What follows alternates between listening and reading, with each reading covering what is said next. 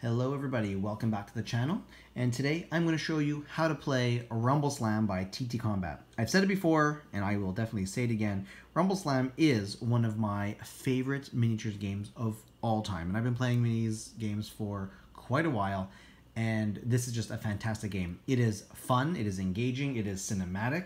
You don't even have to like wrestling, but if you do, you're gonna probably love it even more. But you do not have to enjoy wrestling, I don't think, to like this game. It is strategic and tactical at times, and you know, there's luck because there's dice, and it is just great. It is also quite accessible, and I've said before, I have a 7.5-year-old who plays the game, and he's my most regular opponent, and he regularly beats me, and I do not let him win. Absolutely, I do not let him win. And it's not just because I often roll poorly. It is because it is an accessible game, which I think says a lot about it. But in the end, it is a fun game. So today I'm going to show you the basics of the game, and I'm going to use some of my beautifully sculpted models by TTCombat that I've painted. I won't say beautifully, but I've painted them just fine. Someone with even more skill than myself could do amazing things, and I've seen it with these models, but they paint up quite nicely. I've enjoyed almost every model that I have painted. So I'm going to go quickly through some of the very, very basics of the game, and then we're going to go through one full turn of the game, and hopefully that will be enough to show you pretty much the basics of how the game works. There will be things that do not come up in this sample turn. Maybe that'll be for another video, but just to give you an idea of how the game works, that's what we're coming here for today. So the ring I'm using is the neoprene mat that comes with a starter set. The starter set is an amazing deal. It gets you all of the tokens and all of the dice that look like this. Not this one. This one. All the dice that you need, all the tokens that you need, and then 2 teams, the rules, and this mat. It's a fantastic deal. So if you're thinking about getting into Rumbleslam, I definitely recommend that. If you don't like the teams that are in the starter, you could buy all the other stuff separately. It's just you get, I think it's like you get a free team when you buy it in the starter. So I have no doubt that it's such a great way to get into the game. But like me, you're probably gonna end up with dozens of superstars and other teams eventually. So you know, do as you wish, but I recommend going in with a starter. Anyway. So we're playing on this mat. It is a 10 by 10 gridded map. There are also 4 squares on the corners that represent the turnbuckles in case you were going to climb that turnbuckle and then later on jump on your opponents. All the wrestlers come with a stat card that looks like this, which I'll show you in a second. There's also, in the starter, you get the initiative card. You get some reference cards, and there's these are all double-sided. One that has beatdowns and reversals, one that has the basic actions and the wrestler abilities, but I'm going to talk about those today. And I think looking at these cards briefly will help us with what's coming up. So you've got your name up here, and these gold stars mean that it's a superstar as opposed to one of the basic wrestlers that you'll get in your basic teams. On the right-hand side, you've got the attack, which is, in this case, a gold and a silver.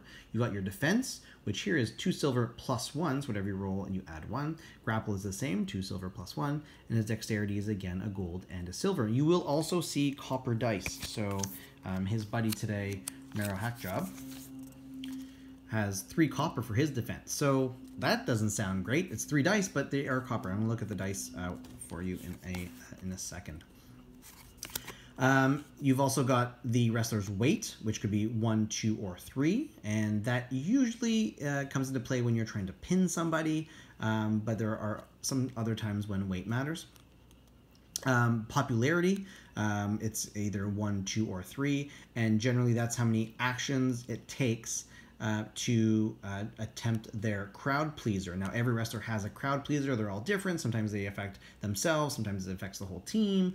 Sometimes it affects opponents. But if you want to just try to use your crowd pleaser, you would spend, in this case, 3 actions. If you are the Greek, it's only 2 actions. There are other times when you can attempt your crowd pleaser depending on what you do, usually when you pin someone or you throw someone out of the ring or you jump off the top rope successfully. So there are other ways to do that. And then there's a throw value, so Fang can throw whatever or whomever he's carrying 4 spaces. This line over here is how many damage points, what the health is of the wrestler, and in this case, Fang has 2, 4, 6, 8 health points. So when he takes 8 stamina points of damage, he is knocked down. Sorry, knocked out. Knocked down is a different thing. In this box here, you've got all these special abilities and special actions. So these 3 special actions here are going to be explained on the back. We'll get to that shortly. And then there's a special ability, which is also explained on the back. If the wrestler is a heel wrestler, and if you know wrestling, you know that a heel character is a thing. It'll also tell you over here, and then in the back, I'll show you how you can tell as well. On this side, you've got the star, which is how many action points the wrestler has. The arrow is how many movement points the wrestler has. Down here is the cost to hire that wrestler into your for the next match. In this case, it's 300,000 dosh. Dosh is the dollar value that is used in the game. So it's 300,000 dosh to hire Fang. And then the symbol there means that he is part of the Rolling Bones, as opposed to Kaiser's Palace or one of the other casinos that are in the game. On the back, all those special actions are explained. If there's any special abilities, it is written down here. It also tells you what the action point cost is, which dice you use, which how much damage it's going to do if you're successful, and if appropriate, like in the case of this turnbuckle attack, what the range from the turnbuckle is. So that's a turnbuckle attack. We've got a rope attack. We've got a grapple attack. This is the crowd pleaser, so again, everyone has their own. They are all different. So Fang does affect all friendly wrestlers from Rolling Bones. So you definitely want to have him with other Rolling Bones wrestlers. And here is his special ability, which is always active as long as he is standing. And there you go. That's the card. If you have a heel character, then instead of having the crowd pleaser cheer, you'll have a purple boo. And that's because on the crowd die, you've got a blank, you've got 2 boos, and you've got 3 cheers. So it is easier to get off the cheer. So if you're looking for a cheer, like most people are, it's easier. But often the boo will be more powerful, but there are no negative effects to rolling anything else. Whereas if you are looking for a cheer but you roll something else, it might not be great. Like if you roll a boo when you're looking for a cheer, it's bad. It ends your turn. You don't want that.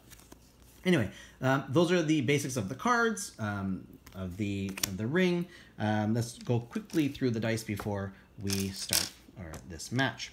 So you get a whole bunch of dice, and you get things like the copper dice, which have 1, 2, 3 blanks, a 1, a 2, and a 3.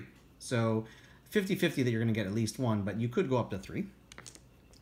The silver has 2 blanks, a 1, 2 2s, and a 3. And of course, gold is the best. You've got 1 blank, a 1, 2 2s, a 3, and a 4. So you're as likely to get well, there's only 1 blank, so you're likely to get something on the gold, and you could even get the 4. So rolling gold is of course going to be better than rolling copper. You also have these little tokens, which are things like if you're knocked down. We lay our models down, so we use this as a knocked out token.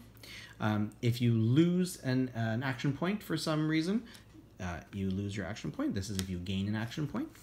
So blue is good, red is bad.